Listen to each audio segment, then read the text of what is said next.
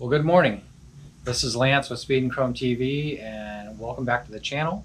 Got a really great little coupe for you today that we're going to be featuring. I was able to connect with my friend Matt McDonald a couple of weeks ago, and we did a really in-depth deep dive into this build, and I think you're going to enjoy it. This feature's a little bit different than what I've done in the past, similar but different, but if you like this type of content, let me know in the comments. And again, please like and share, subscribe, and let's get into it.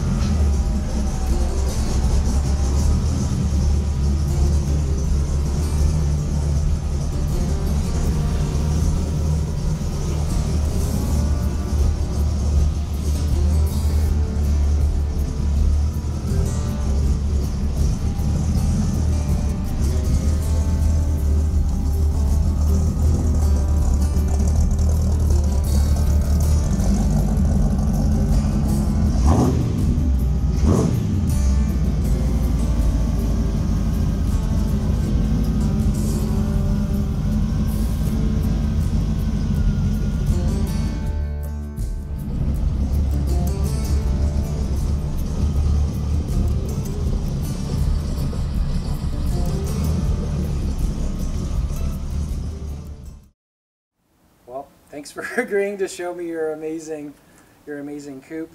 If you want to introduce yourself to our watchers, awesome. And we can go from there, and then I'll okay. have you tell me about this amazing car. Yeah, thanks. I'm Matt McDonald, and this is my 1930 Ford Model A, and yeah, I'm here to give you the story, I guess, the build process. And some of the things that has led to being here. And so the first time I saw it was when I come to your house to buy a Ford grill. Yeah. For a '61. Yeah. That you had hanging on the wall. Yeah. As wall art. Yeah. And at that time, what was that, like 4 years ago? It's been a while. It's been a while. Yeah. This wasn't primer, and I'm not even sure the body was on the chassis. Yeah, probably not. Yeah, they were separated for a while. It was kind of mocked up. I know it wasn't primer for sure. Yeah. Chassis I don't think was even done at the time. We talked about it a little bit, and you had another Ford truck, 65? Yep, 65 F100. Crown Vic chassis. Which was kind of the beginning of that. I mean, it's super common now. Yeah. I mean, it's everywhere. Yeah. But at the time, and you had done that, how many years before that had you done that? Oh, man. I wish I wrote that down. I probably had that truck, in total, yeah, right, exactly. In total, about 7 years, and I probably owned it for about 2 before I did the swap. So, yeah, maybe 5 or 6 years ago is when I did the swap. Okay. Yeah. Yeah.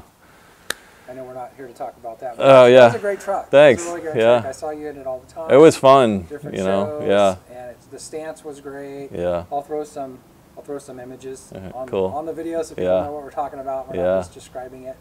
I'll need you to send me some images. I got them. to do that. Yeah. But that was great. Anyway, we met that day. We met previously through a local speed shop that doesn't exist anymore. Yeah. I think, right? Right. Through Instagram or something. Yeah. And new mutual people. Yeah. And yeah. And I used to buy Speed and Chrome off the shelf, the print magazine. That's been a couple days. Yeah. I was going through some of my stuff tonight, or before I came over, looking at shirts and stuff, seeing what I still had, and I don't have a whole lot left. I'm actually going to bring you a shirt. But yeah, well, cool. I don't think you wear a small, and that's okay. Not quite a small. So, yeah, I'm a tall guy. But yeah, you know what? Honestly, Speed and Chrome was like one of those cool magazines at the time. Like I was consuming Rod and Custom and Speed and Chrome and just like love these early iron cars, but I'd never really owned one. right. And so back in those days, I was just dreaming. Did you know the magazine was local? Yeah, well, you know, not the first time I purchased it, but you know, you read it, and I remember the Paradise Road one, and then I'm like, oh, this guy is from Modesto. Oh, that's cool. Local, yeah. That's cool. Yeah, that was awesome. So is this your first 30s car? It is, yeah. So I owned some custom trucks, you know, back in the day, growing up. I was one of those young, crazy kids. Mini trucks and then a full-size truck, but you know, going to car shows and custom scene. When I got married, I had a 51 Chevy that I did a chop top on. Truck or car? Okay. Chevy Style Line Deluxe, and did a chop top on it. Send me some pictures of that. Yeah. I'd love to see that. I didn't know that. It never got finished. That's why, you know, like I did all the body work. I painted it. Your first chop? My first chop. Yeah. Those are hard. Yeah. Chops are hard. It was. And basically got it painted, rolling chassis shell, and then, you know, life happens. Life happens, man. Wanted a different house and all the other things, and just had to get rid of that one. So that was like my first real, you know, hot rod, kind of old school car. But my dad had some stuff growing up. My dad had a 55 Bel Air, like, yeah, for a long time. And we would go to car shows, and we always liked the like early 30s Fords. And so it was always just a dream to have one. Yeah. So that's going to lead me into, you know, how I got this, and well, me and my dad got this really.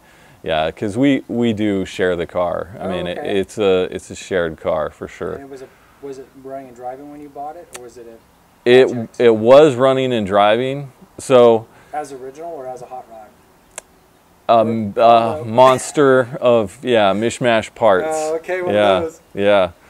So in 2013, I found a coupe body, just a body that was really rough, and from that point, I was like, okay, I'm going to build one. You know, I'm going to build a Model A. In doing so, you know, I started doing some metal work on the body because, like I said, it was a basket case, really. I was looking for a chassis. You know, I was looking for like, what am I going to do with this body? And when you're searching Craigslist and Marketplace, like you see things that are a little bit farther along, and so you know, it was, hey Dad, let's go check out this car, you know. It was unchopped. It had the small block Chevy in it, the same motor that is here today. It had the drop axle. It had coilovers in the rear, but it was stock interior, like a pretty stock paint job too. It was like brown and tan. So it was like a parade car probably at one time, and then somebody was trying to hot rod it and was parting it together. The guy I had bought it from had only owned it like 6 months, and so you know, you kind of lose the story of it. I don't know, you know, who owned it before that. So the price was right. It was more complete than my body that I had, and so yeah, sold the body, and we got this, and so you know, we're like, cool, we got a hot rod, right? But then things started to happen. One day we're driving it, we're pulling it out of the driveway right here, and the exhaust just fell off the car. The cast iron ram's heads were welded to stainless steel pipe, and just the weld just broke. Not welded well. No. Like, might have even been brazed on or something, you know, it just... They were just weak and ready to go. So, you know, that and the steering where was hitting the exhaust, you know, so we're trying to fix the exhaust, and then we're realizing, oh, well, the steering is right there. There's no room. There's really no room in these cars for much. Keep it all under the hood, which you have hood sides, which yeah, I'm not going to be running hood sides on mine. Yeah, because it's easier. Yeah. You could get the exhaust out away from your steering. Yep. And all that stuff. Yeah. You know that really, I don't think people that work on these recognize that, you know, stock hood sides, yeah, and making that all work in here. It's tough. It's tough. You know, and having enough cooling and stuff like that too. So it's been a engineering. Cooling is always a challenge. Yeah. So that car just had issue after issue. You know, there were some things, questionable engineering on it. I was looking at it one day and I'm like, well, the gap on one side of the fenders is like a finger, and then on the other side it was like a whole hand, and the car kind of sat crooked, and the coilovers weren't, you know, a very good angle and stuff. So we were just having issue after issue with it. We did like do a good hot rod black on it, and I bought these wheels and tires. So it looked cool, like unchopped, kind of stock hot rod, but there were just problems with drivability. So we kind of decided, like in 2014, hey, let's do it right, you know. So kind of from that point, it was let's make a plan. You know, as me as an artist, I had to do some drawings, so I did some renderings of like, you know, and kind of pitching it to my dad too, like, hey, this is what we should do with the car. Yeah. And he was on board because we like the same stuff. And the car, you know, the design-wise is like, keep it simple, keep it hot rod, but like we wanted to keep the fenders, the hood sides, you know, just keeping a lot of the stockness. It's a lot harder to do that, by the way, for those who haven't built these cars. It's easier to cheat like I'm doing and just running a grill shell, a hood, and a body. Yeah. And not running, you know, everything. Yeah, full fendered. Full fendered stuff is challenging. A lot more gaps, a lot more engineering, a lot more thought. Wheels and tire sizes. I mean, you know, is it going to rub?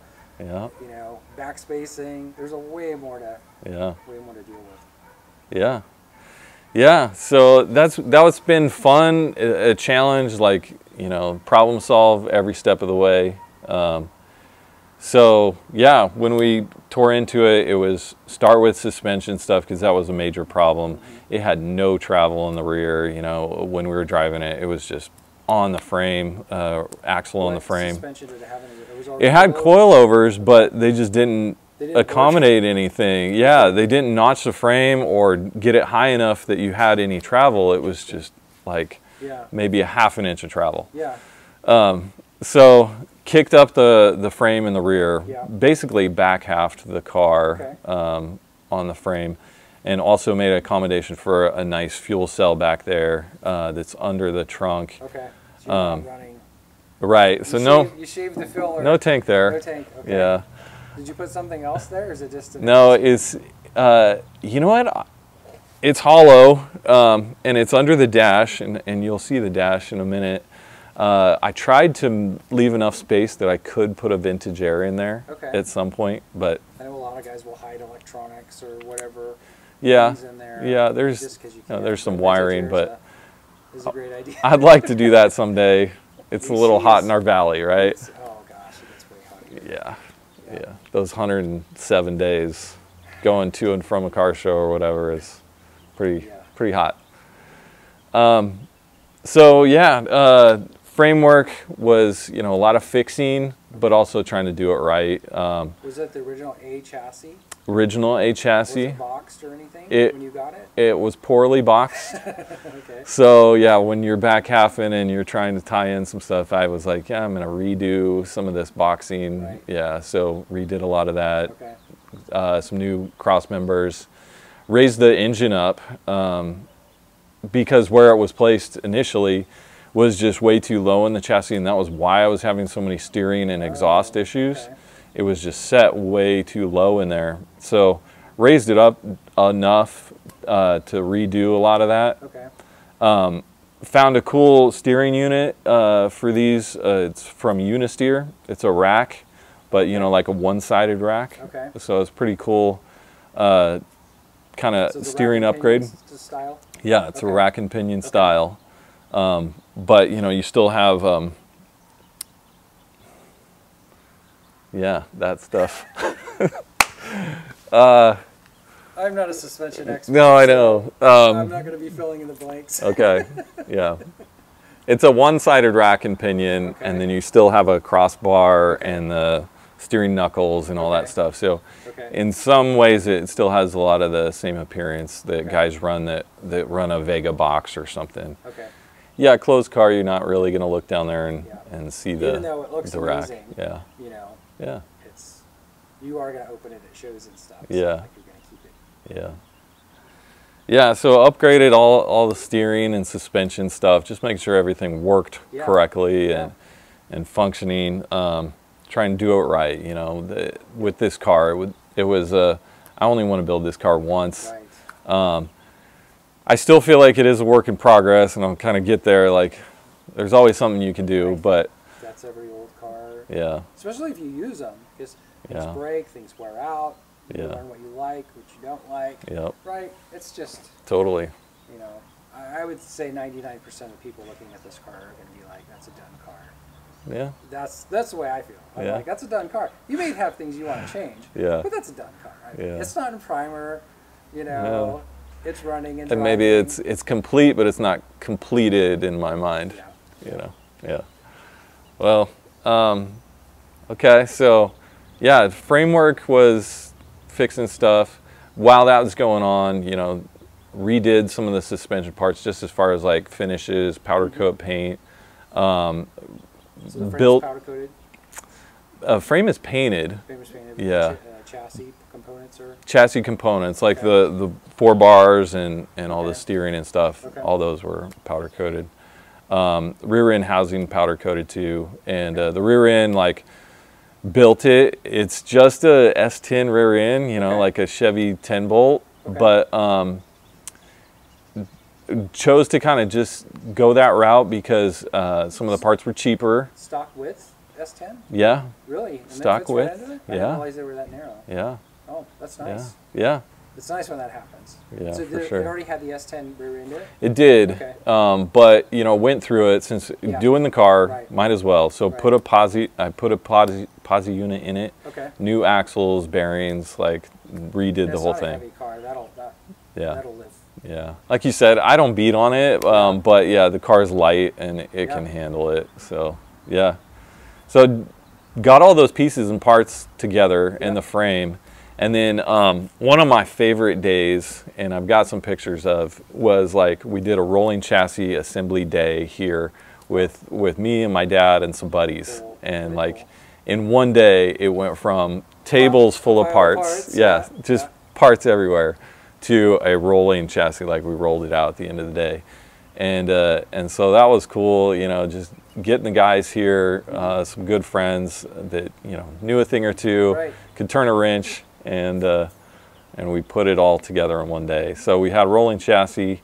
There was still, you know, a long ways from being done. I was kind of in body work and metal work for a long time on the body because I did it. This is, again, one of my favorite things about the car. It doesn't look too radical, but I feel like I did a lot of metal work changes to it. So I'm going to point out some of those. Yeah, 4-inch chop. So 4 inches, you know, and with that, you've got all your window garnish moldings and the windshield frame and all that stuff. So just that alone is a lot of work. And I tried to keep some of the seams that are around the back. So I tried to keep all the seams stock looking. So let me stop you. Yeah. Because I still need to have glass cut for my windshield, and it's been cut now. Did you cut it down and then just take it to a glass shop and they cut glass for it? I cut the windshield frame and took it to Dawn's. Okay, and they did. That's how I'm going to take mine too. They did the windshield glass. It's basically all done. It's all chopped. It's only like this tall. It's not very tall. But I need glass for it. So they got one old school guy there, and I mean, I'm sure he'll help you, because if you walk in with a chopped windshield, they're gonna like, we're gonna send you to this guy. That's good to know. And that's not too far down he the road. knows. I'm gonna need to get that He knows what he's doing. Cool. Yeah, so they did my windshield. I have a stock glass in the doors still, and then the 3 windows in the back. I just I made templates and I took to a place locally here in Oakdale, and they did all the other windows. Cool. Flat glass is always yeah. Glass, Yeah. So metalwork, chopped, then firewall, like really had to basically make it from scratch. You know, there was a stock firewall, but it had already been recessed, and recessed kind of poorly. So I liked more the look of the flipped firewalls. And if I had, if I had a stock, like a clean stock firewall, I would have just flipped it. But I didn't, and so start from scratch. Really, I used some pieces of the one that was in here, flipped those, so like the outer edge of it's a stock flipped, but then the whole middle piece I kind of made from scratch. And that was cool because I'm inexperienced in metalwork, but I loved the chance to learn, and like, you know, bought a cheap bead roller from Eastwood, and like, okay, I'm gonna give this a go. That's one of the things in the history of me and building cars. I feel like I've always just had this attitude that I can try it and I can do it.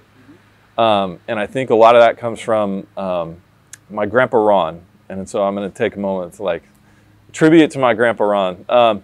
So he owned a fab shop up in northern Idaho, Coeur d'Alene area. And so I wasn't always around him because we lived here in Modesto, but we'd go up there in the summers and stuff. And he owned this fab shop, and he was always making all sorts of things, you know, not necessarily automotive or whatever, but he did have some cars. He had 2 boats that he made from scratch. And that just, you know, I was a young kid, like probably... The wooden type boats? No, like metal boats. Oh, really? Metal boats. One was aluminum and one was steel. Oh, wow. And just as a kid, I'm like 10 years old, and they're telling me, yeah, your grandpa Ron made this boat, and we're going to go out in it. And I'm like, wow, people can do that? Like, wow, cool. And that just kind of kicked something in my brain, like, I can make stuff, you know. And my mom's artistic, and, you know, always instilled art in me. So I just kind of have this innate thing, like, I can visualize stuff and I can make it out of nothing, you know. Not to toot my own horn, I'm still learning a lot, but I soak it in, you know. I see other people do it, and I see that it's possible, and then I'm like, I want to try and do that. So so getting the chance to do a lot of that with this car was a lot of fun. So doing a firewall, I had to do, like, I did all new floors in it. I put steel floors in it. You know, I just had wood floors before. The trunk. Wood, right? Yeah. I mean, there's a subfloor that's steel, but then it wood.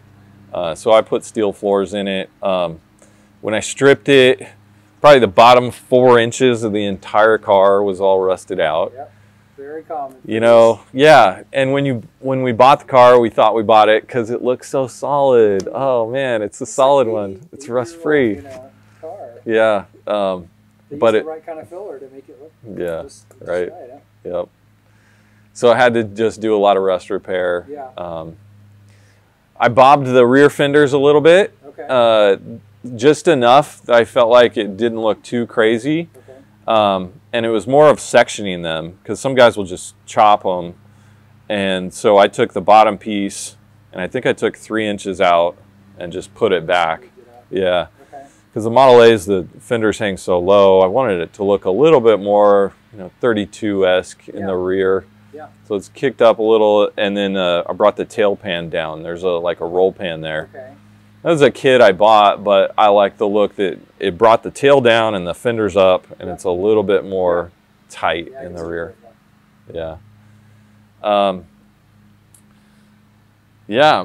Sheet metal work. Oh, I put a 32 style insert on the roof. So Model A roofs have like a flat front insert, and I knew I wanted to keep the the vinyl insert on the roof. So it's just a rounded piece. A guy named, well, he goes by Flop Customs on Instagram. I found him that makes that part. Yeah. So I put that on there. Again, it was just like all these little subtle things that I tried to take time, keep the car looking fairly stock, but clean it up, you know, design-wise. So you're running a 32 shell. Yeah, 32 shell. But a 30 hood. Yeah. Transition. Did you do the transition, or did you buy like a root lid unit? It's pretty much just massaged. Okay. Yeah. And then the sides are original. Yeah. Okay. You don't really have to change the sides for the grill, do you? Or do you? Not really. Okay. Yeah. So just massaging it just enough to fit. The front of the grill, obviously the back doesn't change, but the front does because the curve's a little different. Yeah. Curve's a little different. It's probably a little more subtle, right? Because the A's are a little sharper. Right. Transition. Yeah. It's more. They're more flat on the top and then down. So it was just massaging the front of the hood, really. Yeah. Yeah. To get it to fit. Yeah. Great job. It's thanks. So the 32 grill was on it, and I did do a lot of work up here. It had a recessed Ford emblem in the front of the hood. Okay. Again, like maybe it was 90s custom, like trying to recess an emblem in it. No. So I deleted that. Knock the ugly off. Yeah, I deleted that. Dropped the headlights quite a bit. So this dropped headlight bar I fabricated from scratch. Cool. Yeah, I was going to ask you about that placement. Yeah, so stock bolts would have been, I reused one, and then the other one would have been just slightly up above it. So that was one way to move it down a little bit, was just relocating the bracket. And then the bar itself, I took pieces of the bar, the stock bar, and then, you know, bent a pretty crazy S so it would drop. Okay. Trying to get them really as low as I could. Yeah. I think that really helps with the kind of sleekness of the Model A. But keeping the, you know, the stock size headlights. You had drawn all this out before you Yeah. started building it. Yeah. Which is, I bet you less than 1% of the people do that. Yeah. In the car. But you got the skills to do it, so that's great. Thank you. You know, I do like to draw, and I like to think through problems kind of before they arise, or visualize stuff. So I kind of have that weird ability. Like even when we bought our current house, we had to do a huge remodel, and you know, I had to sell my wife on some stuff. Right. She's like, I can't picture what this room would look like. Yeah. Like, well, let me draw you a picture, and I did. Like. Nice. So, yeah. Metalwork, did a lot of metal work, and then, you know, tried to keep minor filler, primer, trying to use decent products. Which products did you use, by the way? So all Evercoat stuff on fillers. Paint, man, I feel like I kind of want to keep it a secret. Oh, I'm fine with that. You can tell me off camera. Okay. So yeah, I painted it right here in the garage. Right on. You know, it's built hot rod, man. That's one of the reasons I wanted to feature this, is because you built it in your garage with your tools and your family, and it's just like, to me, that's like the best of the best way to do things. Wheel and tire size, are 15s or 16s? 15s, yeah, 15s. And in hindsight, 16s would have been easier to find tires. Really? Yeah. Because I will be running 16s on mine. Yeah. More for the style and the era I'm going after. And I was kind of in that line of thinking too, but I started with rims. 15 by, I think they're 4s in the front and 15 by 7s in the rear. Okay. And then these are the Coker American Classic. Okay. So they look like a bias ply, but they're a radial, which I like these tires. They weren't cheap. They look great. I didn't know they were a radial. Yeah. That's awesome. They weren't cheap, so that was kind of a splurge purchase to get the right tires on the front.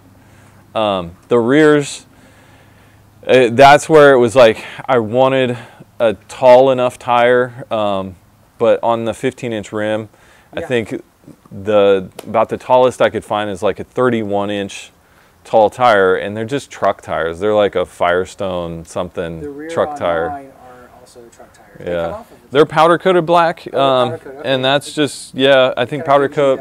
Yeah, it's not super glass. Yeah. Yeah, they look great. They look really great. Oh, thanks.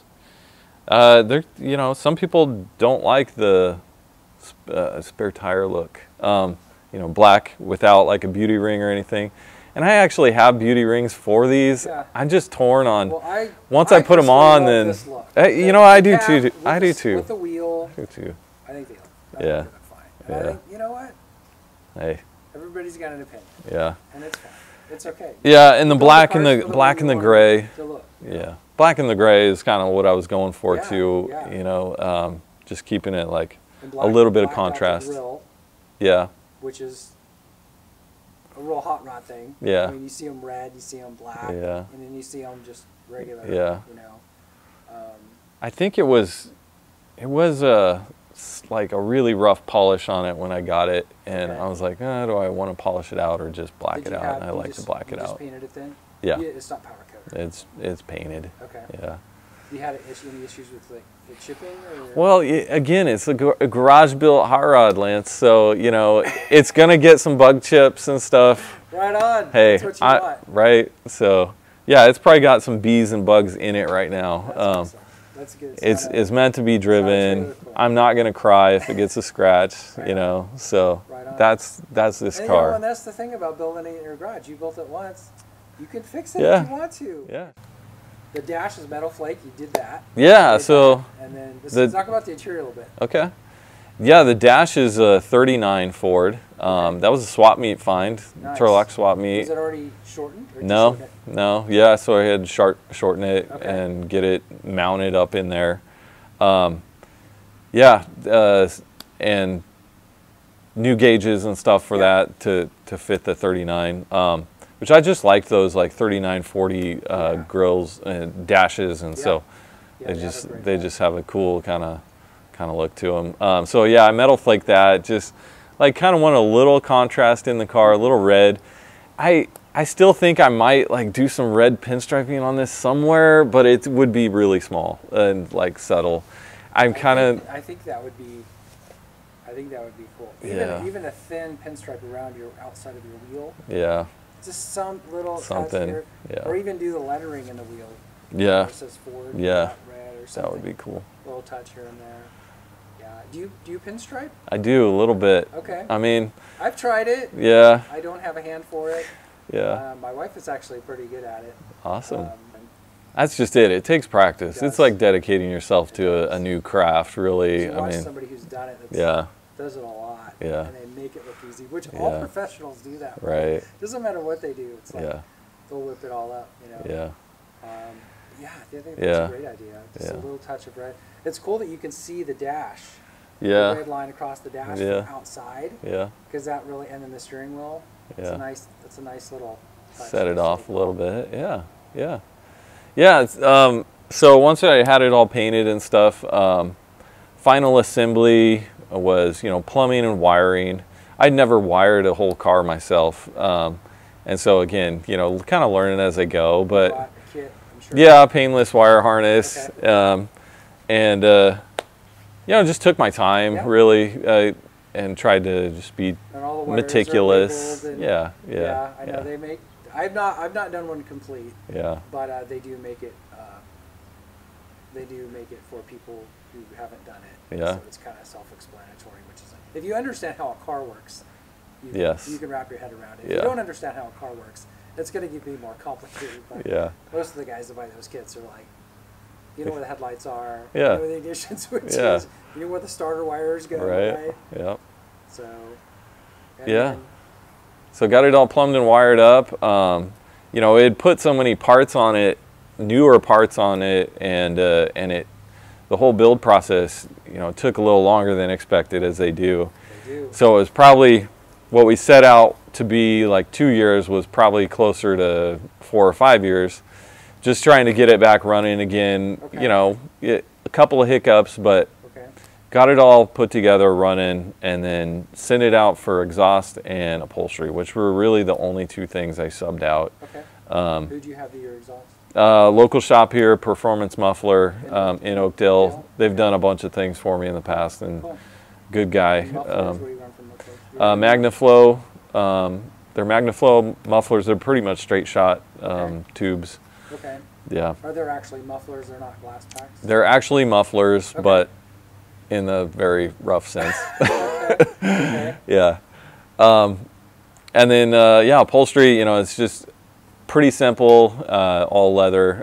Bucket seats, right? Yeah. Those are Pro Car bucket seats made to look like an old Mustang seat.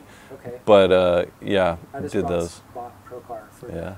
the So, yeah, I came back from upholstery, and then there were a couple other things to address, you know, to get it like fully running. And when I say a couple other things, we really found out like I think it was me. I hadn't bolted the flywheel on very well. And so the flywheel was just like coming off. It's an automatic? Automatic, yeah. 3-speed? Yeah, turbo 350, okay.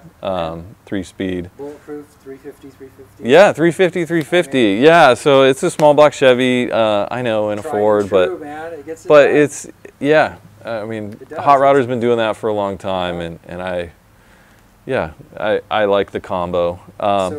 So I had to pull the motor again. Basically, long story short, you know, you think the car is done. It's back from upholstery. There's no way to tighten it the way it was. No. Well, and you know, part of it too was I wasn't quite sure that's what it was when it was in the car. I thought maybe something else was hurt. Okay. So I wanted to dive into the motor a little bit more than just leaning over the fenders and working on the car. It's only so comfortable. Right.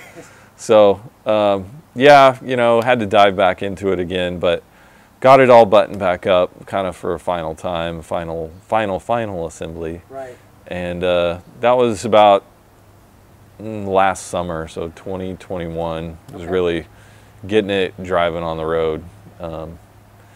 Yeah, still think there's things to be done, but I'm enjoying it, and yeah, me and my dad are enjoying it, and that's a cool thing, you know. We've bonded over for many years, and that we have similar hobbies, similar interests. That's great. You know, we're both invested into the car, and yeah, it's a lot of fun. So we need some more early iron around this area too, cruising around. Yeah, Speed and Chrome has always been like inspirational. Just some of the things you cover, your videos, your magazine, and you know, you don't know who you're reaching. You're reaching the guy who's dreaming right now, who's maybe gonna find that project and build it up, and then, you know, be sitting here someday. So. And it's funny because a lot of the people only know me through YouTube and don't even know I published a magazine called Speed and Chrome Illustrated. Yeah. Which is funny because I'm reaching a new audience. But thank you for that. I appreciate that. All right, I gotta get in here. Get in here without hurting myself. You should see me get in here. 6'7". I have to go in head first. Are you that tall? Yeah. Oh man. Just close it normal? You don't have to slam that side. Okay. Good? There you go. Yep. Okay.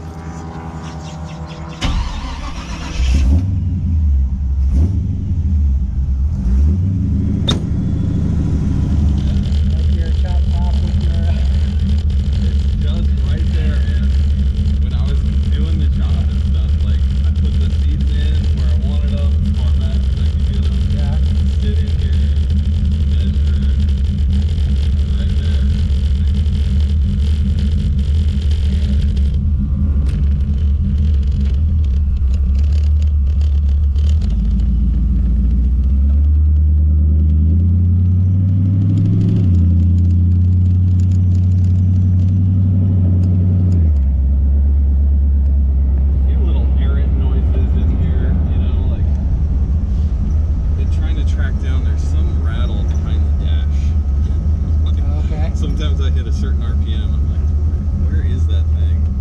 I've got under there and tried to find it. With these things, it seems like there's almost always a rattle somewhere, right? Yeah.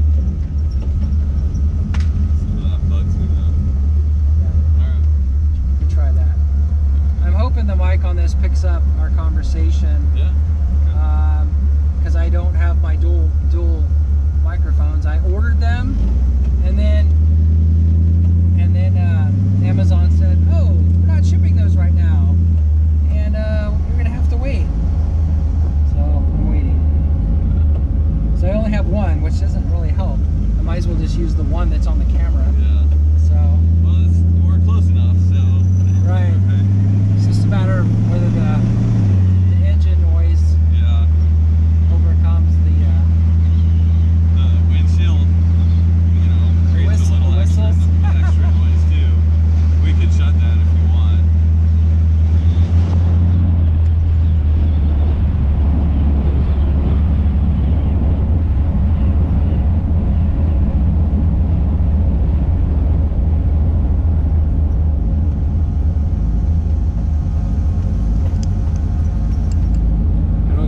This way too much anymore, but I grew up on the west side of Modesto over there.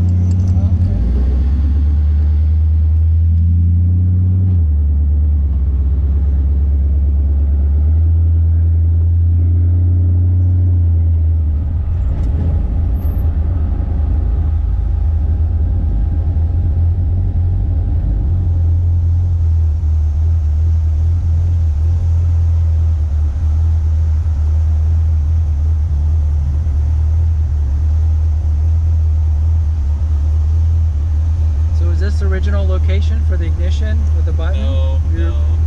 I hodgepodged a lot of this together. And now is this out of the original dash? It is, and I should have these pieces chromed, really. Okay. This was like, get the car together, get it running, driving. Okay. So I had to take, you know, this strip and these pieces, have them dipped. Okay. Chromed. But I just painted them silver okay. to get it put back together. So they are painted, they're not just cleared over the metal? No, they're painted. Okay, okay. What's the instruments, the brand? Omega Custom. There is very